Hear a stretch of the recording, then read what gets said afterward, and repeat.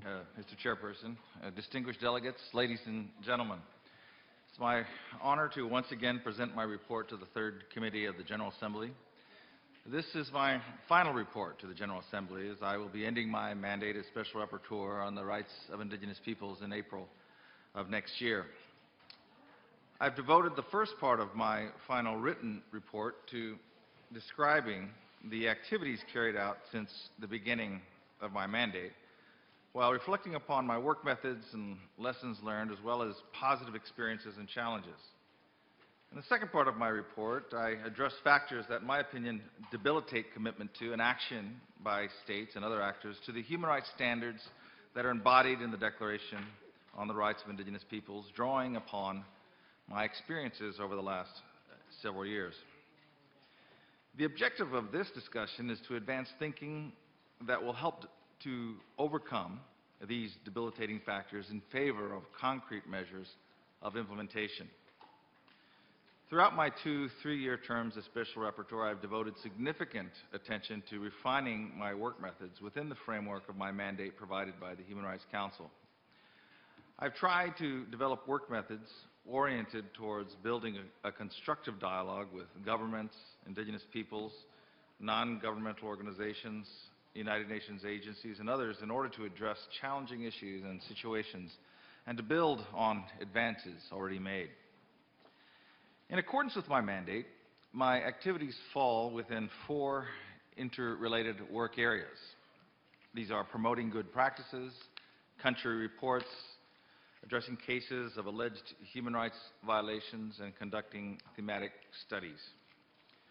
Within each of my work areas, I have built upon established work methods generally employed by Human Rights Council Special Procedure mandate holders, while also developing new ones, especially in relation to the promotion of good practices and addressing cases of alleged human rights violations through the communications procedure.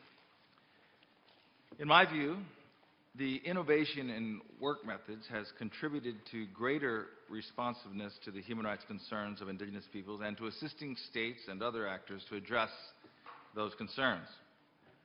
I hope that the future work of the mandate will be able to focus more on moving beyond reacting to denouncements of alleged human rights violations to helping to assist Indigenous peoples and states to develop concrete proposals and programs of action for advancing the rights of Indigenous peoples.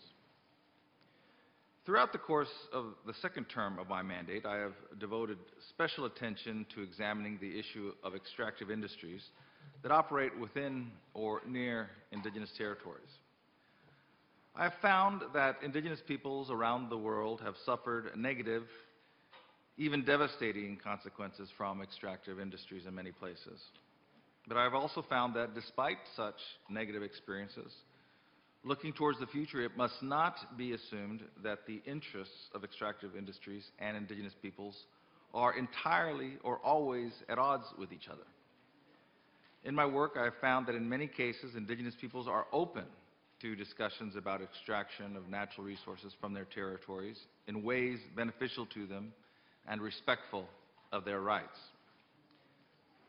For the most part, however, there is a need for greater understanding by states and industry actors about the content and implications of Indigenous peoples' rights in this context, and for the development of new business models for resource extraction that are respectful of Indigenous peoples' rights and conducive to development opportunities that are genuinely beneficial to them.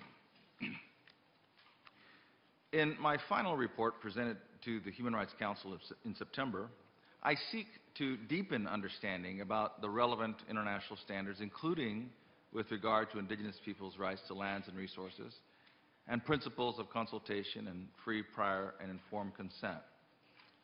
Further, I identify in broad strokes the minimum conditions that need to be in place if extractive industries are to proceed within Indigenous territories in a manner that is sustainable and beneficial to Indigenous peoples.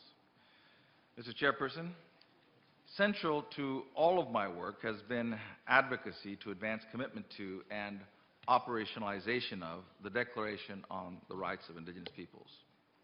My appointment as Special Rapporteur came just a few months after the United Nations General Assembly adopted the Declaration in September of 2007. The adoption of this instrument marked a historical moment of recognition of the existence of Indigenous peoples who are characterized by distinct cultural identities and who have suffered and in many ways continue to suffer widespread and systemic deprivation of their human rights. At the same time, the Declaration paints a vision that is an alternative to the widespread deprivation of human rights, a vision of a world in which Indigenous peoples' individual and collective rights are affirmed and respected. Throughout my tenure as Special Rapporteur, I have witnessed Indigenous peoples striving to make this alternative vision a reality amid daunting challenges. And I've also seen some progress to that end as states and multiple international institutions have moved to develop policies and programs to advance respect for Indigenous peoples' rights. But despite expressions of commitment on the part of states to the Declaration on the Rights of Indigenous Peoples and significant positive developments worldwide, a great deal remains to be done to see the objectives of the Declaration become a reality in the everyday lives of Indigenous peoples of the world. It has become apparent to me that among many states and other important actors, commitment to the Declaration is weakened by certain ambiguities and positions about the status and content of the Declaration. I have noticed throughout my work that debilitating to the Declaration are: one, repeated assertions that the Declaration is non-binding; secondly, characterizations of the Declaration as granting privileges to Indigenous peoples over others; and third, the position advanced by some states that the right to self-determination affirmed in the Declaration is different from self-determination in international law. These assertions and positions are each flawed, as I explain in detail in my written report to the General Assembly. They only serve to weaken the force of the broad consensus underlying the Declaration and of its role as an instrument of human rights and restorative justice. There is also an urgent need for greater awareness about the human rights values and concerns represented by the Declaration, and about the standards that are articulated in the Declaration to address those concerns.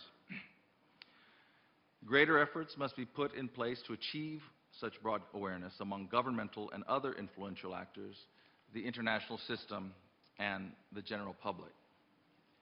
Without broad understanding about the reasons for the Declaration and the path forward that it marks, that path will be difficult, if not impossible to implement. In this regard, I would like to urge states and others to recall why the Declaration exists in the first place. That is, to improve the human rights conditions of the world's Indigenous peoples and to renew a commitment to that end. Mr. Chairperson, although I am encouraged by positive developments in many places, I remain concerned about the reality of ongoing struggles and of violation of Indigenous peoples' rights throughout the world. Through the remainder of my term as Special Rapporteur, which will come to an end in a few months, I will continue to do my utmost to contribute to practical solutions to these pressing problems with full respect for the rights of Indigenous peoples. I will continue to stress the need for resolve and decided action to make reality the vision of human rights and fundamental freedoms represented by the Declaration on the Rights of Indigenous Peoples. And in doing so, I will continue to share in the optimism that has motivated Indigenous peoples as they have made strides toward recognition of their rights at the international level and in domestic settings. An optimism inspired by the call for respect for human rights that is at the foundation of the United Nations system. I would like to conclude by expressing my deep gratitude to the Indigenous peoples, states, non-government organizations, and others that have supported my work during my 2 consecutive terms as Special Rapporteur on the Rights of Indigenous Peoples.